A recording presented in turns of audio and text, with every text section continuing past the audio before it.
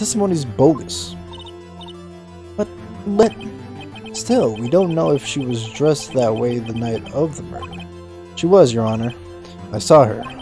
And so did Detective Gumshoe. What did you say? What do you say to that, Miss May? Oh, what are you trying to say, you mean lawyer? I saw what I saw. I just didn't think all the trifling little details were necessary, darling. Miss May, the court would like to remind you to please omit nothing in your testimony. I'm sorry, Your Honor. I promise to be a good girl. I promise. Your testimony again, if you would. Damn, I almost had her.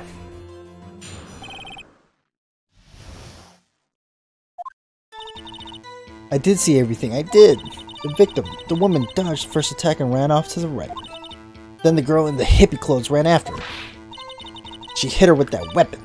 I saw it. I did. That clock, the kind of statuary clock, the thinker, I think. Oh, does that actually my report not startle you? How'd you know it was a clock? I see. I only wish you had been so detailed from the beginning. Please begin the cross-examination. I did see everything, I did. So, you saw me then too? Of course. I remember that spiky hair anywhere. Spiky. The witness will refrain from personal attacks on the defense attorney. I was bad, girl. I'm sorry. Very well, continue. The victim, the woman, dodged the first attack and ran to the right. Is that right, as in your right, as you look from the window? Which hand do I hold my knife in again? Right, it was my right hand. Right? Satisfied, Mr. Wright? Please continue. Then the girl in the hippie clothes ran after her. How convenient for you to remember her hippie clothes. That's what she was wearing. Oh, and her hair was all done up like a bun. What happened then? And she hit her with that weapon. I saw it, I did. Where did this weapon come from? She picked it up from the desk. I see. What sort of weapon was it? That clock. That kind of statuary clock. The thinker, I think. A clock? Didn't this come up in another testimony recently? Well, don't look so sour, Mr. Lawyer. Can't win them all. No, but I have a feeling I'm onto something now. That clock... Okay.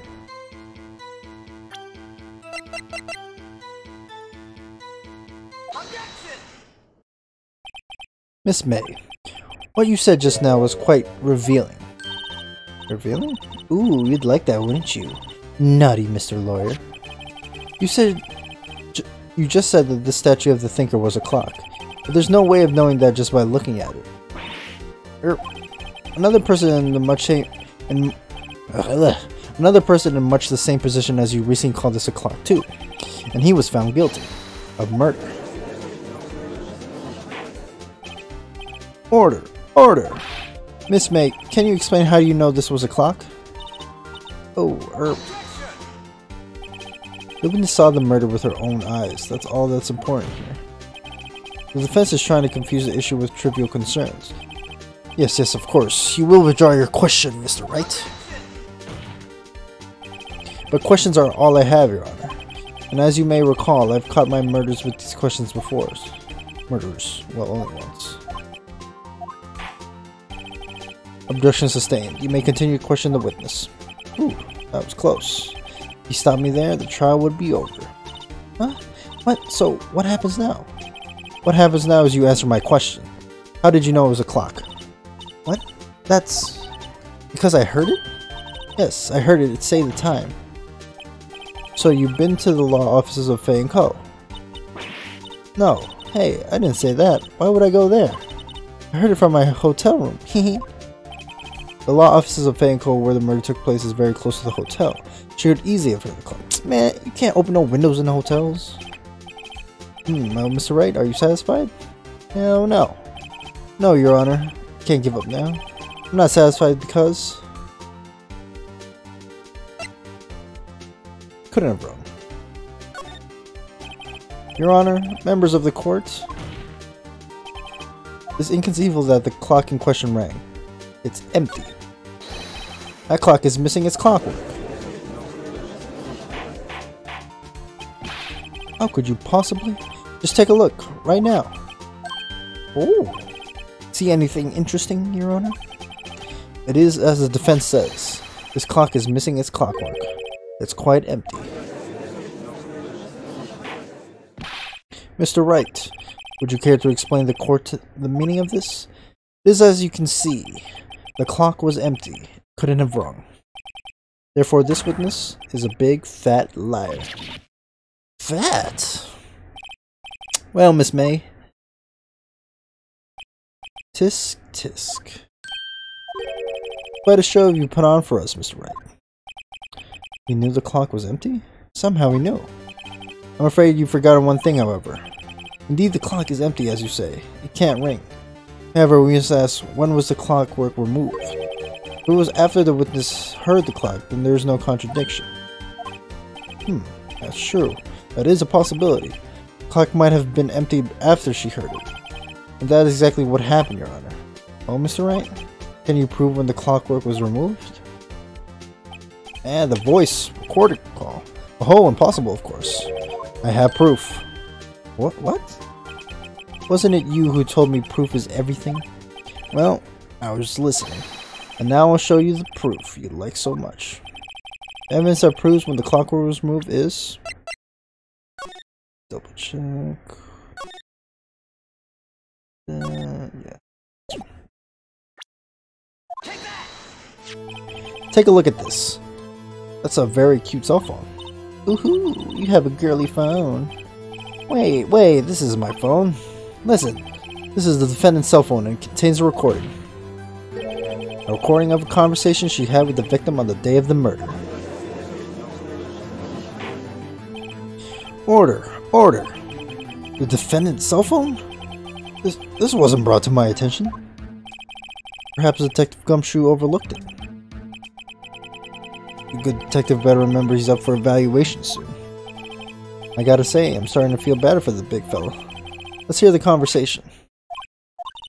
They just want me to hold on to the thinker for you then. If you could. I should probably tell you the clock isn't talking right now. Huh? It's not working? That's lame. I have to take out the clockwork. Sorry. September 5, 9:27 a.m. Your Honor, I think this makes it clear the clockworks are already gone by the time this was recorded. Which was well before the witness even arrived at the hotel.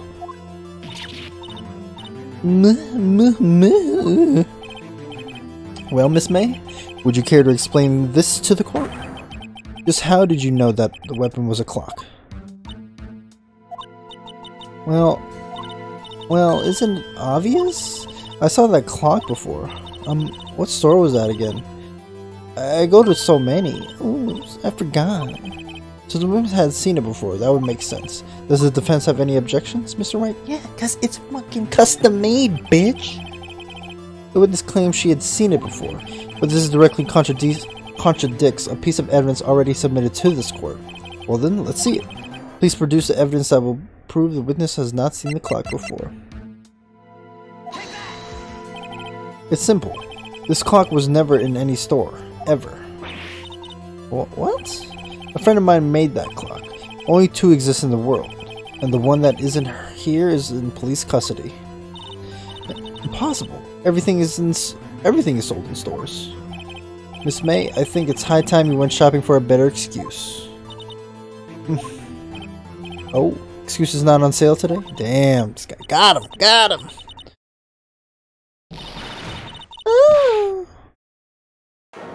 Oh shit, ew. Oh damn. What's it to you, porcupine head? That stupid clock doesn't matter, okay? She did it, and she should die for it. Die! Whoa, let's not get ahead of ourselves.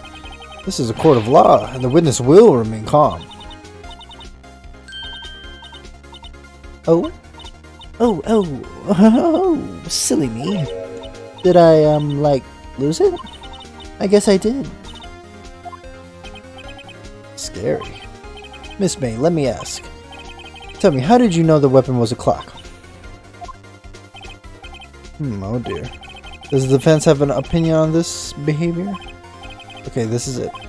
Yes, Your Honor. Allow me to explain how I see the truth of the matter. Miss April May, you knew the weapon was a clock because...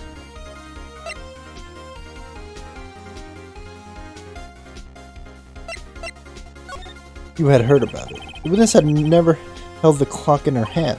However, she had heard that it was a clock. She had heard? That is correct, Your Honor. There's no way she could have known the thinker was a clock. And I can show you the proof. Oh, this is interesting. Let's see it then. Show me evidence of proving that the witness had heard the murder weapon was a clock.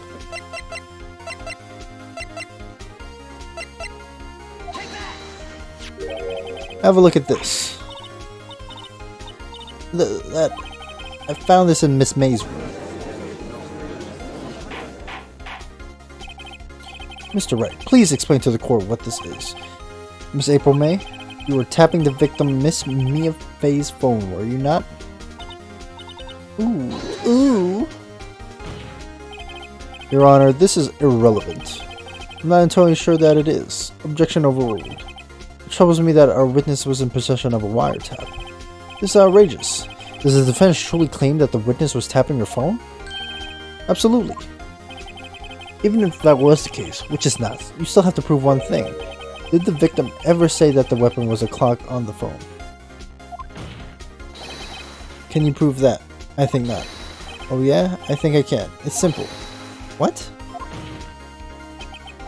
Here's my proof. Prove that the victim said on the phone that the weapon was a clock.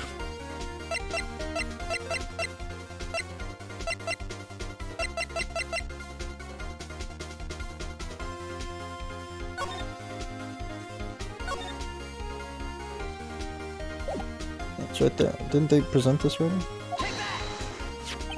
I present the defendant's cell phone. Yes, we've seen that. This one was more to the conversation between the defendant and the victim. Hey, what's up? You haven't called in a while. Well, actually, there's something I want you to hold on to for me. Again? What is it this time? It's a clock. It's made to look like the statue of the thinker, and it tells you the time. Miss April May, you used a wiretap to listen to this conversation. That's how you knew the thinker was a clock. Am I wrong? Your Honor, this is ridiculous. Your Honor, look at the witness's face. Does she seem amused to you? The defense demands an answer. Witness, answer the question. Did you tap her phone? Miss May! Shut up, all of you. What gives you the right to talk to me like that? You lawyer.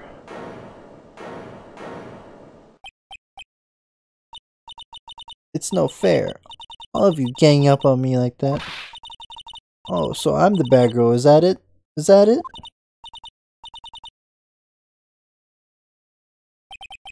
That did it. The court's seen the real Miss April May now. Now to deal with the final blow.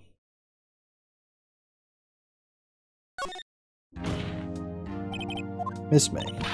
What is it, you little shrimp? Talk to me in that tone of voice, will you? You killed her, didn't you? Order, there will be order. What? How can you possibly say that? Are you mad? All I did was a little wiretapping. Oops. So you admit you tapped her phone. But wait, I didn't do anything bad like murder. I'm a good girl. Really? Can you prove it? No way can you prove it. You think you're so smart, Mr. Lawyer, but I can prove it, and I will. Can't be serious, no way. Way, I say, way. Oh, and I assure you, I'm serious, Mr. Lawyer. Okay, so the killing happened around 9 at night. Why, that's just when I was getting room service from the sweet bellboy. Room service? Iced coffee, I believe it was. Iced coffee, you know, like normal coffee, but cold. If you don't drink it quickly, the ice melts and you have regular cold coffee. Iced coffee? Think I'm making this up? Ask the bellboy. Ergo, the witness was not on the scene at the time of the murder. So, where does that leave us? It is my good displeasure to inform you that the witness appears to have been tapping the victim's telephone. However, this is a separate crime with no bearing on the current case whatsoever. Her testimony stands, she was a defendant she saw the defendant Maya Fey commit murder. No, they're going to just let her walk away. There's no way I could win this unless I tie Miss May to the murder somehow. Well, does the defense have anything to say? Well, come on, think of something. Call the bellboy as a witness. The defense would like to call the hotel bellboy as a witness. There's something suspicious here, and I'm going to get to the bottom of it. I think you've sunk quite low enough already. I dropped calling the bellboy. Why? What's your reason? Because I hold that the wiretapping had nothing to do with the killing. However, if you agree to one condition, I'll consent to calling this witness. Condition?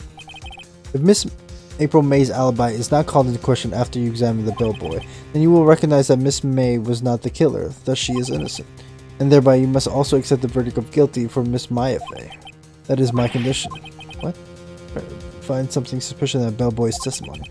Otherwise Maya will be declared guilty on the spot. What should I do? That's it, man. Let's do it! Alright, we had nothing to lose, except for, well, everything. Understood. I accept your condition. Cool. You fell right into my trap. Oh. Very well, the court calls the hotel bellboy to the stand. I believe we're ready for the witness to testify. He certainly does look like a bellboy. Yes, sir. I received your summons in the middle of work, sir. Happy to be of service. The tea set looks rather heavy.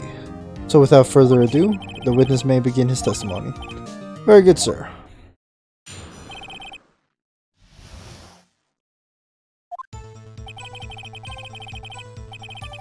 I'm the head bellboy at the Fine Gatewater Hotel in business for 4 generations. I believe I received a call after 8 in the evening from our guest, Miss May. She asked for an iced coffee to be brought to her at 9 on the dot, sir.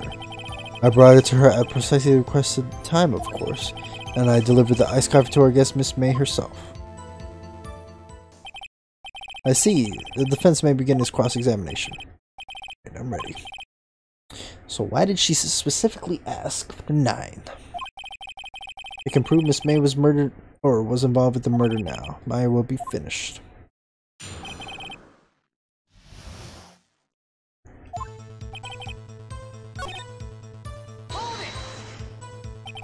Are you sure it was Miss May on the phone? Absolutely, sir. How can you be so certain? I checked Miss May in personally, sir. Not only did I see her in all her stunning radiance, but I also heard her voice. And then I saw them. And I... Ooh. The point being, I remembered her quite well, sir.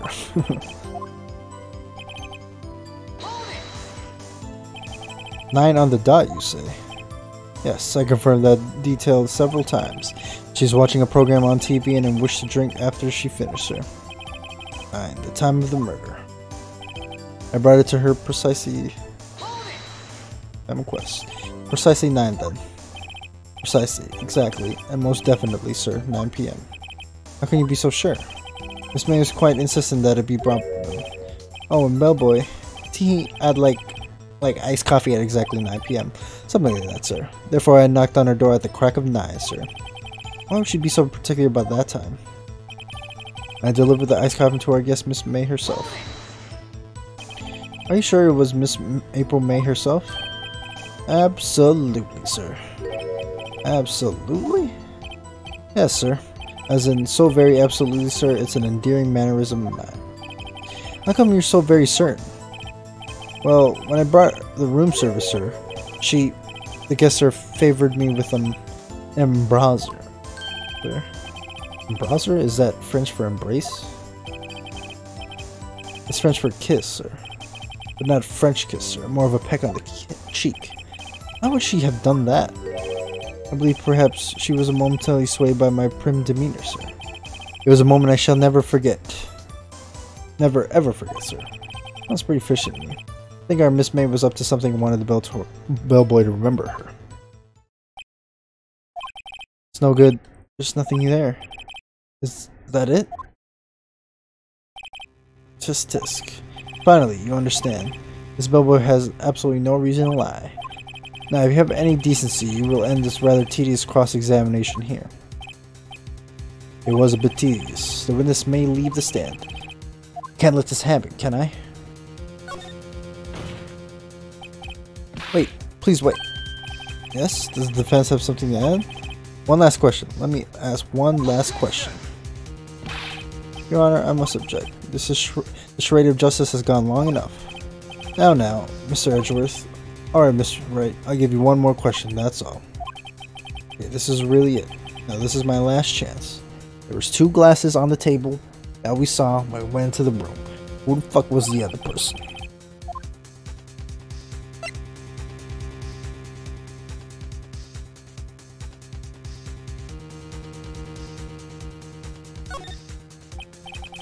Tell me again about room service. Against her? At exactly 9, I delivered room service to Miss May in room 303. The guest had requested iced coffee. $18 was the charge, as I recall. I see. $18? Doesn't that seem a bit expensive? Yes, well, iced coffee for 2, you know. And we don't skimp on the ice, sir. What did he say? What did you say? Rather, quite. Bellboy, tell us the truth now. Was someone else staying in Miss May's room? I object. That was objectionable. Objection overruled. The witness will answer the question. Yes, I see. Why did you not mention this in your testimony? Well, sir, you didn't ask. Nice try. That's the sort of thing you're normally supposed to mention. Yes, quite. Indeed. It was the barista there, Mr. Edgeworth, who... He asked me not to mention if I wasn't specifically asked, sir. You fool! Gotcha, bitch. I've done it. I won. Miss April May checked into a twin room with a man, correct? Yes, sir. Then, when you brought them room service, you didn't see that man in the room? That's right, sir. Your Honor, we've just learned of another person involved who may have been the murderer. In light of this new fact, I hold that it's impossible to judge the defendant. Wouldn't you agree, Mr. Edgeworth? And whom, Mr. Wright? Who is this other person? Simple. It was... the man with Miss May. The man who checked in with Miss May. Your Honor, as has been previously revealed, Miss April May was tapping the victim's phone, yet Miss May herself has an alibi at the time of the murder. However, that does not clear the man that was with her. The bellboy saw no one else in the room at the time of the murder. My, what a convenient little setup, but it's too late. Too late? I suppose you'd like it if it was too late, wouldn't you? After all, it was you who hid the presence of the other man from this court. Oof. Upstart amateur. These accusations are ludicrous. Enough. The court acknowledges the defense's argument. I expect the prosecution and defense to look into this matter fully. Am I understood? Yes. Yes, Your Honor. That is all for today for the trial of Maya Fey. Court is adjourned.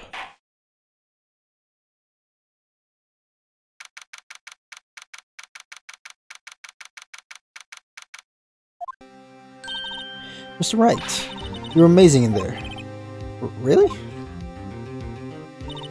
I think I might be your newest fan. Oh, I was just doing my job, you know. Then again, the other attorney was pretty cool too. Huh? That face of his, with his eyes wide and trembling lips. It sent shivers up my spine. If you say so. So what happens with me? Do I get to go home now? Well... No, I don't think so. Not yet. Oh, I see. But I got a great lead in today's trial. A lead? That man with Miss May. He's the key. Oh, I get it. What happened to Miss May after that? Anyway. I heard they arrested her. I guess she's learning her charms won't work everywhere. She's probably at the detention center now. I may have to go down there later. Anyway, this case is far from closed. Yes, sir. I want to find out more about this man. Do you think he was the one who... Maybe so. Sis.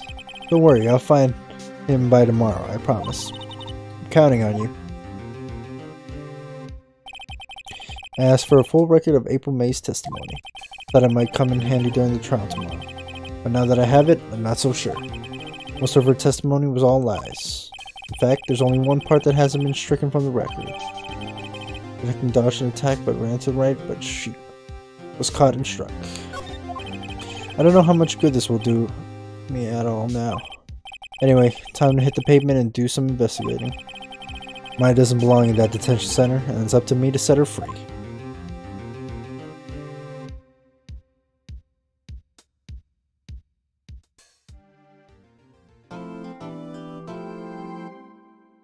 Alright, so let's save.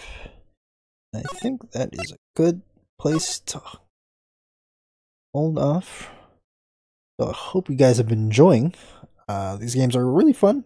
Again, pretty simple. I mean, they give you all the chances you really want to correct yourself. But again, still fun. So hope you guys enjoyed, and I'll see you guys next time.